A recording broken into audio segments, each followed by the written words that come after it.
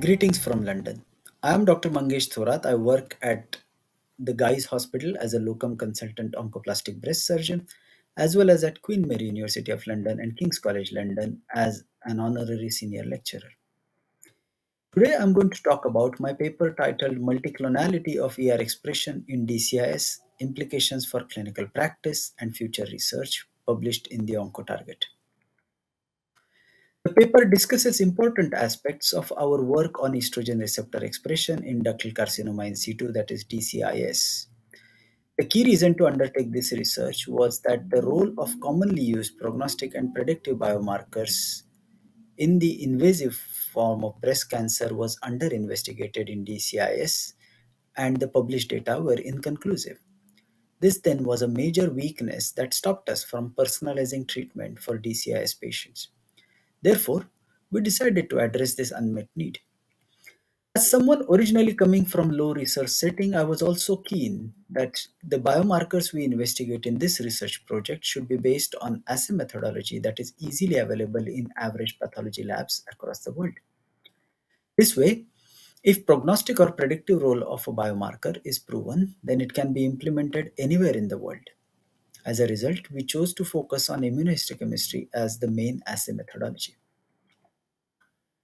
When I started scoring the ER's immunohistochemistry slides, I observed that some of the otherwise ER positive DCIS, that is, already score of 3 or more on whole sections, also contained carcinoma in situ ducts that completely lacked ER expression. This admixture of clearly ER positive and ER negative ducts is not the same as heterogeneity in ER expression, and I labeled such DCIS cases as multiclonal DCIS, even if just one carcinoma in situ duct in the entire section lacked ER expression. What we observed when we analyzed the data that even though these multiclonal cases currently get classified as ER positive DCIS, they actually behave exactly like ER negative DCIS. That is, the ER negative clone within that DCIS is the dominant clone that determines the outcome. We found that ER is a strong prognostic biomarker in DCIS, but more importantly, it is an even stronger biomarker if we rectify the current misclassification of multiclonal cases and classify them as ER negative as per our proposed clonal method. What we would like to do next is we aim to investigate genomic variation and similarity between these different clonal populations within the same DCIS and also compare it to the recurrences where a matching recurrence is available. Meanwhile, the important practice implication is that ER should be routinely evaluated in DCIS, and the method employed should be the clonal method we have described. I have also discussed the research implications of our findings in the paper, but one important point I would like to emphasize here.